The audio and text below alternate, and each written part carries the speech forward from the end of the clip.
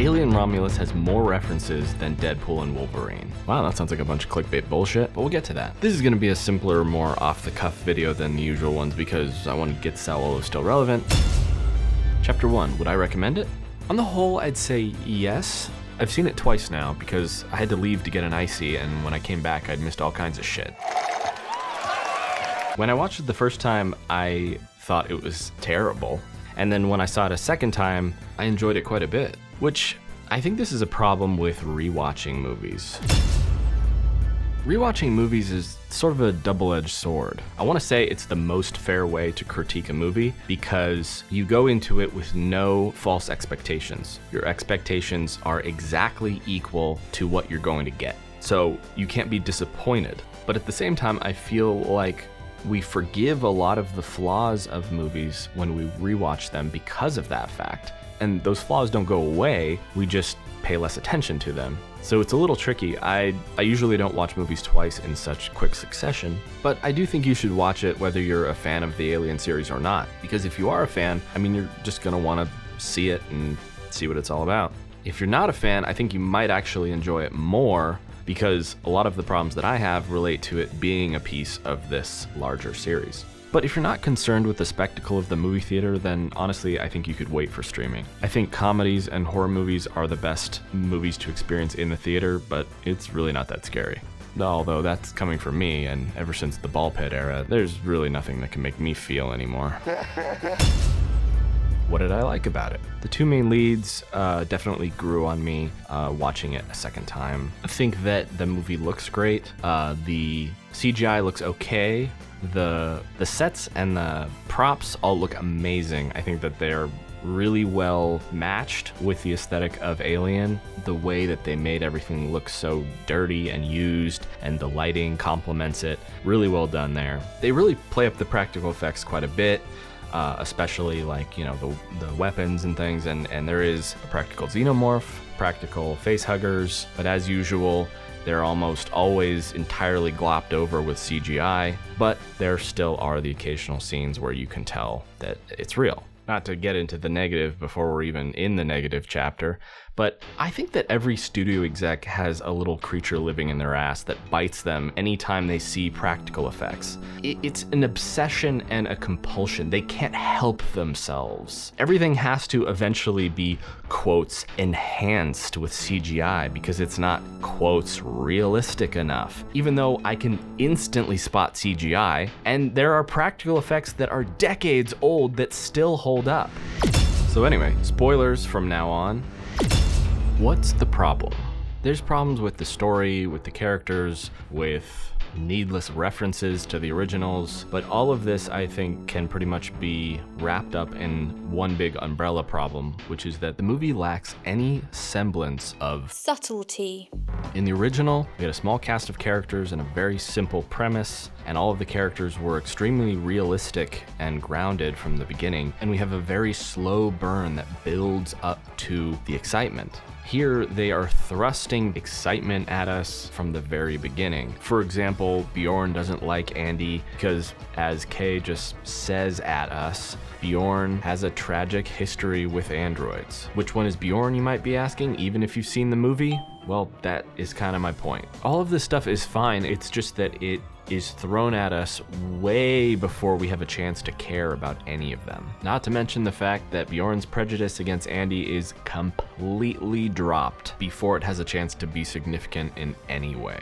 And speaking of the subtlety problem, the setting, you know, it's this massive sci-fi planet, and it's just like, you know, you compare this with this, and there's a reason that the original is so successful, is because we have a chance to feel like something here is real, like this is a real scenario, because it's just people sitting around on a ship.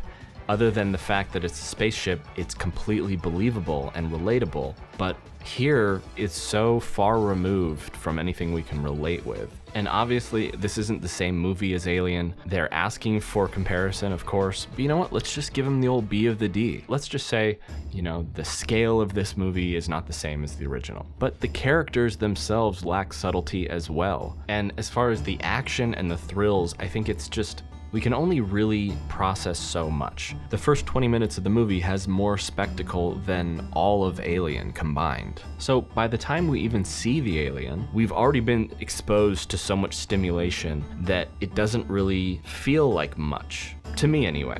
But this brings us to the biggest lack of subtlety in this movie, which is the references. Okay, call me naive, but I kind of thought we were over this crap. I mean, seriously, you're bringing Ian Holm back after he's passed away to be this horrible looking recreation of Ash in the form of a different android named Rook. It is the worst thing I've ever seen. It is worse than Luke from season 2 of The Mandalorian. His expressions just do not work right. His eyeline is never right. To Snapchat his face on top of it is just, it's morbid. If you want to do a cheeky reference or a callback, it at least has to feel realistic in the world of the movie. But when you see things like this, you immediately know that they weren't concerned with realism, they were only concerned with the reference. But the worst part about this is that Rook actually says Ash's fucking line from Alien 1. I can't lie to you about your chances, but you have my sympathies. Technically, he might say that same thing, but you can't bullshit me. I know what you're doing, and I don't want to know what you're doing. I want it to feel like a movie, not a talk show with a surprise guest. I want to feel like it's a real world with real people. As soon as you start reciting lines from the original films for no reason, I'm completely taken out of it. But as far as referencey lines, the next one takes the cake for me. Andy really does say, "Get away from her, you bitch!" And my eyes rolled so far back into my fucking skull. And I know the point of it is not to make sense. The point is for us to hoot and holler and choke on our popcorn, but to me, when you're doing things like this, it stops being a movie. It's a charade. It's the filmmakers reaching out of the screen saying, "Do you get it?" and poking us in the eye until we agree to clap. The whole point is that a movie has to follow some kind of set of rules, otherwise we can't possibly believe it, unless it's a movie like Deadpool and Wolverine. The premise of that movie is that he points out that it's a movie. But like 99% of movies want you to believe what you're seeing. How am I supposed to do that when the characters are quoting lines from the series? Now, references, obviously that word could mean many things, but I'm using that word to mean moments in a movie that break the reality in order to share a gag with you. Deadpool and Wolverine never breaks the reality of the movie because the movie is about the fact that the characters know they're in a movie. Deadpool being self-referential makes complete sense. But the references in Romulus rely solely on coincidence. And just because these coincidences are technically possible doesn't make them believable. This is technically possible. And then they actually brought back the xenomorph from Alien 1. He really didn't die. And then he survived in like a meteor, and then they extracted his Prometheus goo, but the Prometheus mission failed and everybody died, so why would they know about the Prometheus goo? How did they find out about that? Why, is it just a coincidence that they called it that? And why does the goo baby look like an engineer? Just because the engineers made the goo doesn't mean that it should look like an engineer. And then the goo made the rat heal, but then it turned into a piece of shit. But then Kay didn't turn into a piece of shit. She just had a baby that was a piece of shit. What did I think of the characters? I don't know. Like I said, the main two grew on me. I think Rain is a little too traumatized for trauma's sake. I also think that Rain betraying Andy off camera so early in the movie doesn't make sense with her character. He's obviously the most important person in her life. I think it would have been better if she was more of a morally gray character from the beginning, because not only would her betrayal make more sense, she would have a stronger arc at the end of the movie when she decides to rescue him, which is a nice moment, but I wasn't surprised when she made that decision. All the other characters, it's just, I don't want to blame anyone in particular. Maybe they're not given enough time to rehearse. They're just kind of hollow. They're just you know, whispery little dreamers who are very concerned and sweary and yelly all the time. The actors don't believe that they are the characters. Something that they teach actors that, I don't know if I believe it, is that every moment should be life or death. But that's bullshit. Not every moment in life is life or death. Just watch Alien. Most of the moments in the first half are not life or death. These characters are just being alive, and that's what makes them feel real. They have range. It's not just heavy breathing and conflict at all times for no reason. That's probably why these actors don't believe it. That's not real life. But having said all that, I think the movie has a decent amount to offer. I think the main two leads alone make the movie worth seeing. Going forward, I think another movie with the two of them could be interesting. Do it. Whatever, I don't know. Let me know what you think of this off-the-cuff style of video. It's certainly faster. I'll continue making the normal videos either way, but if you're into these, I could upload them more often. Thank you as always to my top-tier patrons, Juanita, and look at that sunrise over there. Thoughts on Alien Romulus? I mean, the first thing I have to bring up, the design choice of being in a space station and still managing to feel claustrophobic was really well done, and also the centerpiece of the facehuggers for the first 30 to 40 minutes I thought was a good choice.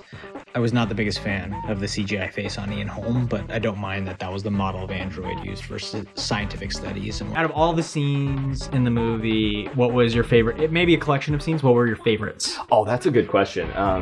There are really so many. I think I like the scene where Rain goes back to save Andy. I also enjoyed the moment when she shot the xenomorphs in anti-gravity, though it, technically speaking, a little unrealistic. Did you have any particular thoughts about like the characters in the movie, or? It's a really, really good question.